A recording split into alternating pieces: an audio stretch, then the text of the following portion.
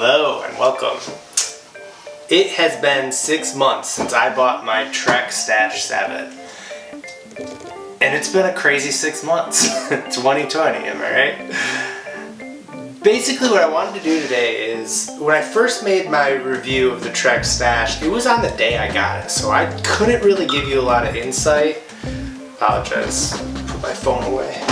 So I couldn't give you a lot of insight, but this time around, I now have been riding it all season, and I'm ready to tell you the upgrades I felt like I needed to do, which weren't a lot by any means. It's basically, you know, it's ready to go right out of the box, and you really don't have to do more like personal comfort. We'll get into that. The pros of the bike, and there are actually a couple cons that I ran into. But yeah, we'll get right into it. Okay, so this is a 2019, but I think everything I go over should be pretty relevant to the 2020. I just went ahead and looked at the spokes. I just looked at the specs, and what I saw is basically it's the same bike for 19 and 20. However, it looks like the 2020 has a worse drivetrain. It has the SX, where this is NX, the whole thing. I think it only has SX cranks. No, don't quote me on that, but it's basically the same bike. So first, let's talk upgrades. And like I said, I did not do much. So I like the ESI grips. These are the extra chunkies. They're nice. I had them on my old bike. I really have only tried a couple grips, and I have no complaints with these, so I've just always put them on my bikes. I didn't mind the ones that came stock on this. It's just I clipped a tree and they just shredded in half. So it was more of a purchase out of necessity. But yeah, it's been great. I love the ESI grips, 10 out of 10. The other upgrade I did right when I bought it is going to be the pedals. I have the Candy 2s. Again, I've had candies on all my mountain bikes, and it's just a preference thing, so can't go wrong. It's almost embarrassing that that's all I've done to this bike, but that should be a testament to how out of the box and ready to roll it is. So let's get the dirty out of the way. Let's talk about the cons. The most detrimental, and what it's been for me is the back wheel has been popping spokes like crazy. I think I've gone through, or basically just I'm in the bike shop once a month, and apparently I'm not the only Stache owner who has this problem. So I've been there enough that they are actually warrantying my wheel now. Warrantying? They're giving me a new wheel. So apparently it's pretty common with this. At first I just thought it was, you know, a heavier rider on a beefier bike hitting some trails pretty hard, but then it just kept happening and happening. So they fixed me up. They popped a new spoke on there for the time being. Manufacturing is hard to get a new wheel, so hopefully in time for next year. That's all we can hope for. But yeah, that's something to keep in mind. I can only speak from what I heard at the bike shop and my own experience, but apparently they're popping spokes. One other negative, and I think it has to do with the wheel anyways, that like we're getting replaced. I had this thing where whenever I'm in Eagle, the drivetrain would be like rubbing against the spokes, and I think it was the flex of the spokes or something, but I could only use 10 gears most of the season, and it was out of fear because I popped the spokes the couple times. So when I get into that Eagle, I hear like a dung, or like a, you know, like when you flick a spoke, just like every other pedal. And something about that just like had me scared every time. So I barely went past 11. I stayed in 11 is what I'm trying to say. Again, I think just all tied to the wheel. We're getting a new one, so I guess we can still count that as just one con. The other cons really just come down to personal preference. I want to talk about the 3-inch wheels, because those are both a pro and a con in my opinion. I love the extra cushion. I love being able to just monster truck through the entire trail. I am a tank on this thing, and it's like floating over a cloud. However, and I mentioned this on my first video, and you really lose the nimbleness with these 3-inch tires.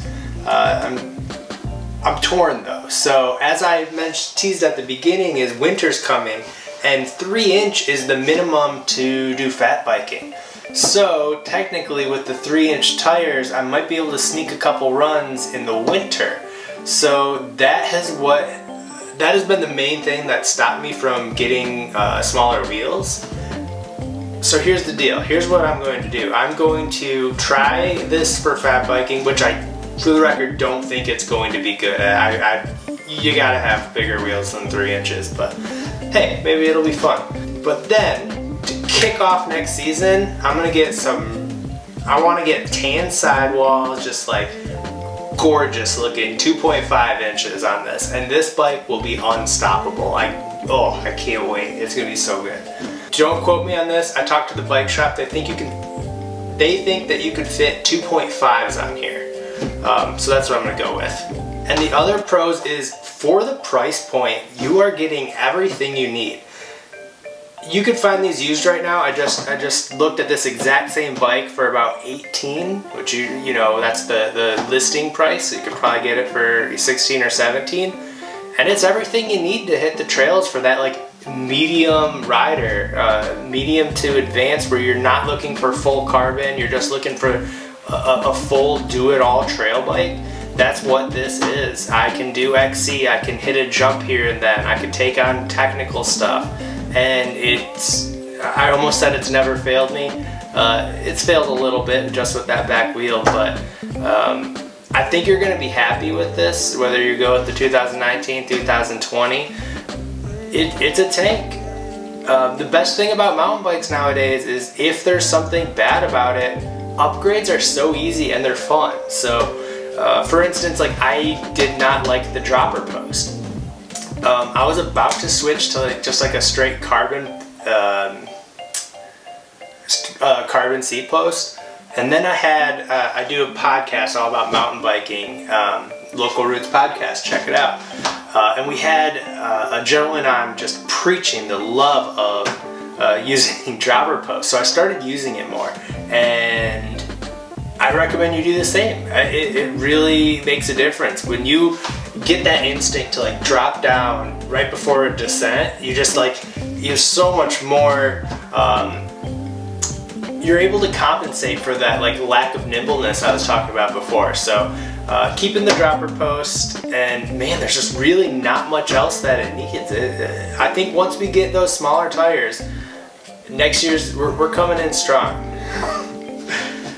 So yeah, that probably does it. That is the 2019-2020 Trek Stache 7.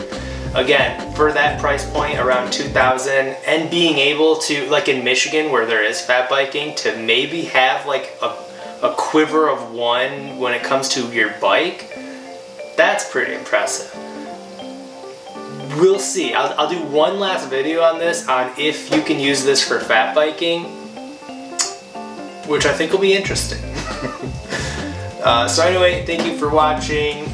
We have an awesome podcast with all your favorite YouTubers. We've had Biking with Bobo, we've had The Crashing Dad, we've had Paul the Punter, we've had the Duke of MTB, we've had Biker. Apologies for anyone else I'm forgetting, but all your mountain bike favorites, come check it out. Local Roots Podcast. You're gonna like it. I hope. If not, you can turn it off. That's the beauty of a podcast. Oh, one more con. One more smaller con. I had a heck of a time finding a bike rack for this. I did not want one that touches the frame.